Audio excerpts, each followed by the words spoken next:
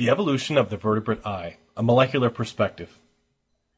Let's start by talking about the living fossil Platynereis dumerili. It's a polychaete worm, same family as earthworms. It possesses a prototypical pigment cup eye. It might win a prize for the ugliest whatever. Even H.R. Geiger would be inspired by this guy. Here's the larval eye at 24 hours, traced from EM micrographs. The yellow are rhabdomeric photoreceptor cells. The green are pigment cells. These two cells are the simplest possible visual system. This eye senses light, direction, even color. It directly couples to other cells, no nerves at this stage. No lens, brain, nerves, and only a one-cell retina. Here's the same eye at 72 hours in the proto-adult. The development of structures has led to enhanced directionality. This eye can be used for locating. Nerves will begin to grow toward the rhabdomere because of its surface markers. No lens, single-cell retina, a single optical nerve, no brain. Here's the adult pigment eye. It's really just a cluster of the larval eye parts created by repeated duplication. This eye has no lens, a multicellular retina, nerves, and a simple brain. This is the stereotypical progression in embryonic development in bilaterians. It also gives us an idea of the evolutionary progression from the bilaterians. All of these forms exist in animals extant today. In fact, here we see a cellular level view of the retinas of the ascidian, hagfish, lamprey, and nasthostoma. These closely related organisms show a great deal of diversity in eye structure, but all clearly evolved from two basic cell types, the rhabdomeric and ciliary photoreceptor cell. In vertebrates, this correlates to rod and cone cells respectively. With this close-up, you can begin to see why cone and rod cells got their names. Each of these terminates in a simple synaptic terminal, which is where the retina meets a nerve ending. All sensory tissues have these types of terminals, suggesting that the complex eye could have evolved from a simple eye spot. It does not require the special growth of new neural pathways in development. Let's take a closer look at the photoreceptor cells. Why are they special? Well, they contain chemicals called opsins. Ciliary photoreceptors contain a broad diversity of these, of which the best known is rhodopsin, derived from vitamin A. This is why your mother told you to eat your carrots if you want to see well in the dark. The emergence in bilaterians, that's animals with bilateral symmetry, of these specialized light-sensing opsins provide a test for evolution. What can we learn about the eye from examining the data produced by a field called comparative genomics? If the theory of common descent is true, we should see a pattern of genetic similarity that matches the stages of development of eye complexity. I've used one of my favorite metagenomic tools, homologene. It will search the genomic databases at the NCBI for homologous genes between organisms. It will calculate the variation in protein sequence between different organisms. If the modern theory of evolution is true, I would expect to see relatedness among all the animals tested. I would also expect to see that genes that are present in the simplest visual system would be highly conserved in the complex vertebrate eye. We should also be able to tell, based on the accumulation of heritable changes, which genes are most ancient and which are most recent. We should also be able to find plausible alternative functions for the ancestors of the visual genes. Part 1. Relatedness. If we start with comparing the chimpanzee visual system to that of humans, almost no differences can be detected. We need to zoom out a little to see any differences at all. Here is a comparison of several important visual system genes across a variety of mammals versus the human protein sequence. Blue is dog, red is cow, and yellow is mouse. Note that all three mammals have about the same proteins for eye formation, as we might expect. This data suggests that PIN2IP and Opsin4 are more recent in humans or have weaker selection than the truly essential genes like PAX6, which is the homeobox gene that determines where eyes are formed. Genes such as rhodopsin, Opsin1, and transducin are all very highly conserved, and these are the earliest visual system genes. Part 2. Primitive visual genes are highly conserved.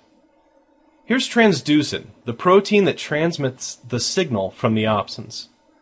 Note that it is a very highly conserved between humans and fish, and that we also find a very similar protein sequence in a variety of plants. This gene must be a very early component of the signaling from opsin activation. Here's guanine nucleotide binding protein, GNBP, also a signaling component of the simplest visual system, and we find it in vertebrate rods and cones, as well as in chickens and fruit flies, minimally changed. Note that genetic change corresponds to the evolutionary distance as based on morphology and fossil evidence. Part 3. We should see which genes are ancient and which are most recent. We've already seen some ancient genes shared between plant leaves and vertebrate eyes. What genes are more recent? Here is PAX6, which is incredibly conserved between vertebrates as far away as fish and chickens, but more distantly related in fruit flies. I would predict that PAX6 had a predecessor in early bilaterians, but that it was modified after the vertebrates and invertebrates parted ways. This would make sense considering the differences in eye morphology between flies and humans. Part 4. All genes should have a plausible explanation for alternative functions. Well, here's a list of genes and their paralog functions. Opsins, for example, have function in circadian rhythms in single-celled organisms, and they're responsible for some blue-green phototaxis in algae. Transducins and GNBPs are both signal transduction cascade proteins. They interact with a number of different membrane-bound receptors. Atonal, PAX6, and FOXA2 are all in the family of basic helix-loop-helix transcription factors, and they're all used in the formation of multiple sensory systems.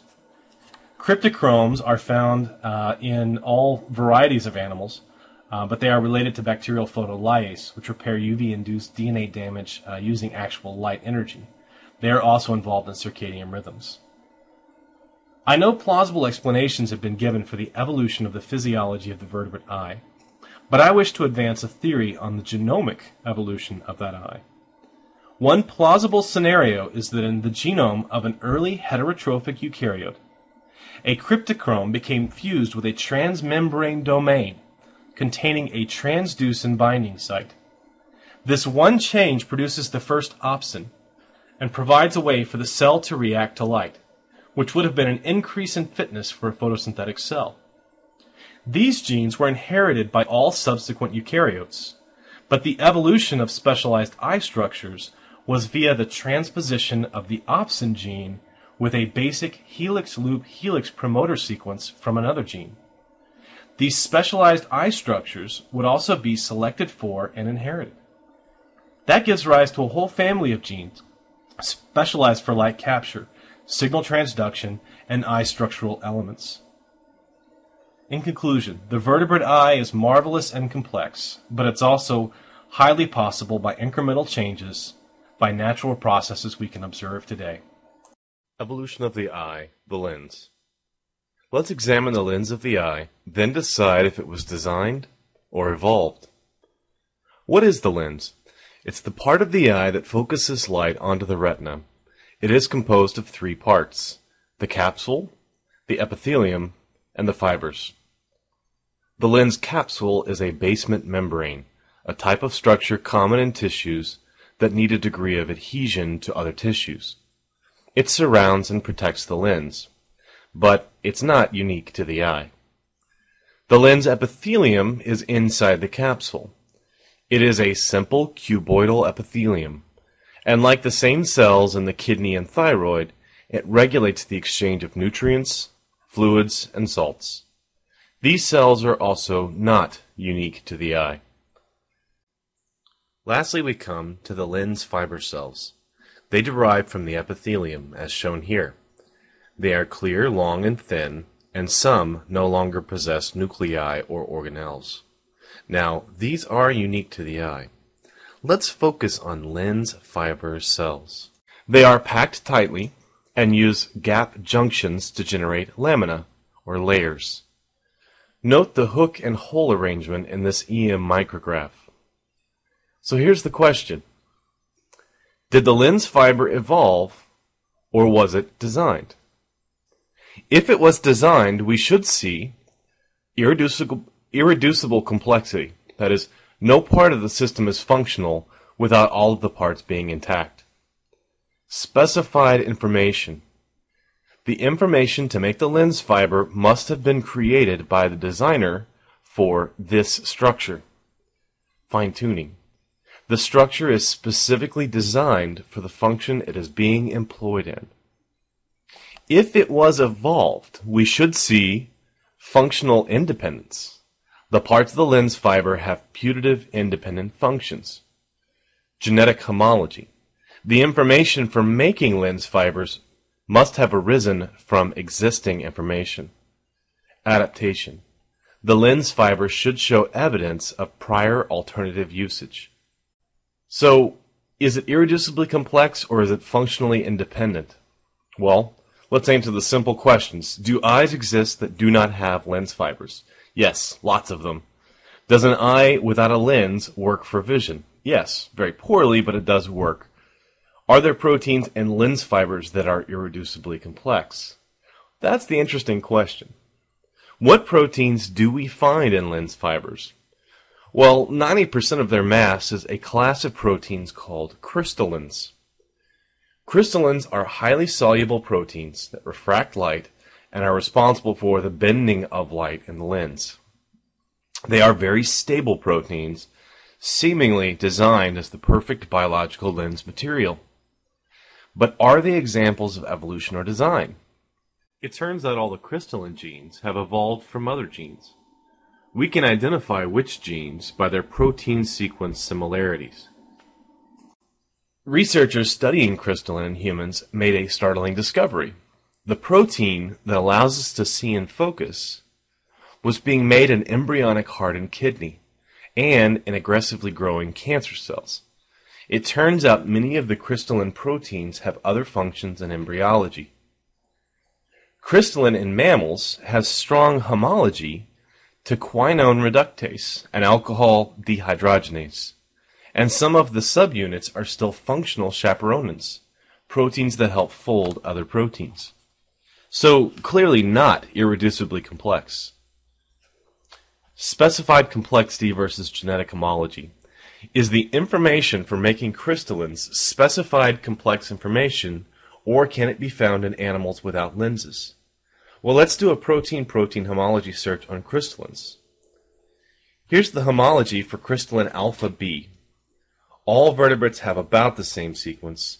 Invertebrates have some differences. Here's crystalline alpha A. Same thing. All vertebrates are almost identical. Invertebrates are similar but divergent. That's not even the good bit. Look what I get when I specify matches only in bacteria. And this too.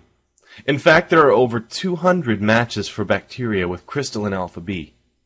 The top matches are all soil fauna for some reason, like Nitrococcus here, the nitrogen-fixing bacteria in root nodules.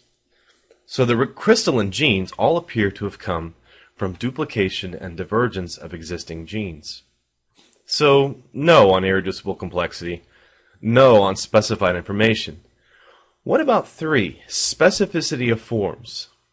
Is there any sort of prior art that exists for the lens? Is it optimally and universally designed? Well, first the obvious answers. Is the lens optimally and universally designed? Well, no. Many organisms possess lenses distinct from the modern vertebrate lens. Modern insects and ancient trilobite calcite eyes show different lens architectures. So that's no to universal optimal design. Is there any structure of the eye that does not exist elsewhere in the human body? Only the lens fiber cells. The capsule, as we mentioned, was a standard basement membrane. The epithelium is a standard simple cuboidal epithelium. Is there a prior art to the eye? Well, yes, certain unicellular organisms possess an eye spot organelle. They are composed of a region of photoreceptors shaded by red pigments, making them blue-green specific. The heterotroph euglena is shown here. Okay, is there a prior art to the lens? Yes, the waxy cuticle epithelial cells in plants and some algae are intentionally transparent. So is the lens of the eye designed or evolved? The evidence is clear. How did the evolution of the lens likely occur? Well, here's a likely scenario. Start with low expression of ADH in all tissues, always expressed at a low level no matter what. That's what we call constitutive expression. This is typical for all genes not under tight control. The constitutive gene product comes under tight control by a regulatory pathway related to eye development. The constitutively expressed gene, ADH, becomes tightly controlled as part of development. There is a selection for proteins that do not interfere with optical transmission. The constitutive gene duplicates and diverges, resulting in a normal, non-lens form and a specialized form in lens development, now an early crystalline gene. There are now two different gene products, subject to different selection pressures, but still structurally similar. Now, why does any of this matter? Because every year, thousands of babies are born with cataracts due to genetic defects. Understanding where these defects come from, what genes are involved, and how animal models are applicable may help us diagnose and treat babies born with genetic defects. It does matter. Evolution of the lacrimal gland. This is the lacrimal gland. Either spelling is correct. It produces tears. Tears protect the eyes from scratches and infections. They moisten and coat the eye. They can also show emotion, like disappointment in the white man's carelessness. If you were born after 1978, you may need to ask your parents about this reference. There are three types of tears: basal, reflex, and emotional. Basal tears are composed by weight of 96% water, 3.5% salts, and 0.5% other. It's the 0.5% other that I want to focus on. That 0.5% is mucin, glycerophospholipids, lysozyme, lactoferrin, lipocalin, lecithin, immunoglobulins, and glucose. Are any of these unique to tear fluid? No, as it turns out, all those components are present in other fluids. Mucin, for example, is present in all mucus membranes. Glycerophospholipids are also in all mucus. Lysozyme is found in saliva and mucus. Lactoferrin is found in milk, saliva, and mucus. Lipocalin is found in saliva, mucus, and even in the nerve sheath. Lecithin is found in saliva. Immunoglobulins are found throughout the body. And of course, glucose is found in every cell in the body. So tears are very similar to saliva and mucus. So there's nothing unique being produced by the lacrimal gland. It's also structurally very similar to other exocrine glands, like the pancreas, salivary, mammary glands. So here's the lacrimal gland compared to the pancreas and the gallbladder. So what gene controls the development of this specialized exocrine gland that produces watery mucus? In humans, it's OTX1, short for orthodentical homeobox 1. If evolution is true, we would predict a pattern of homology to other mammals. As it turns out, all mammals have 97% protein homology to the human OTX1 gene product, despite DNA sequences showing increasing differences with evolutionary distance. Even fish, as I will show, flies have OTX1. Drosophila has a homeobox gene that is homologous to OTX1 called OTD, short for orthodentical. It controls many aspects of eye development. But how similar is it? How about if we cut the gene out of flies and paste it into mice in place of OTX1? Here's the wild-type mouse lacrimal gland. It's marked LG. But if we knock out the OTX1 gene, no more lacrimal gland. This is called an OTX1 minus mutant or knockout. What if we substitute in the Drosophila fly OTD gene? Hey, we get the lacrimal glands back. So a fly gene for eye development is functional to make tear glands in a mouse. Flies don't even have tear ducts. How could the fly gene do this? Because OTX is the product of evolution. It evolved from a gene in the common ancestor of flies and mice. It turns out mice have CRX, OTX1, and OTX2. CRX is a cone rod homeobox. OTX1 and OTX2 are involved in brain and eye development. Can we infer any kind of relationship between CTX, OTX1, and OTX2? How similar are they? Very similar. These three genes are clearly related to each other. And they all three share a strong homology to the fly OTD gene. So, here's a plausible explanation for the evolution of the lacrimal gland. Step 1. A homeobox gene for an exocrine gland in bilaterians duplicates and diverges over time, producing an OT-like gene. The OTD-like transcription factor becomes associated with eye and brain development. Later duplication and divergence result in specialized homeobox genes for different processes in development. One of these is OTX1 in vertebrates. The exocrine-related genes are currently being driven by another bicoid transcription factor. This bicoid transcription factor is specific to, pancreas, gastric, or salivary gland-specific homeoboxes. I'm guessing salivary, which is HOXB13, because of the similarities in expressed proteins. The bicoid transcription factor binding site mutates to be preferentially bound by OTX1, producing a new exocrine gland attached to the eye. It secretes a saliva-like coating over the eye, protecting it and increasing fitness in the organism. Over time, more genes join the OTX1 enhanced cluster, producing modern lacrimal glands. Thank you, and please, don't litter.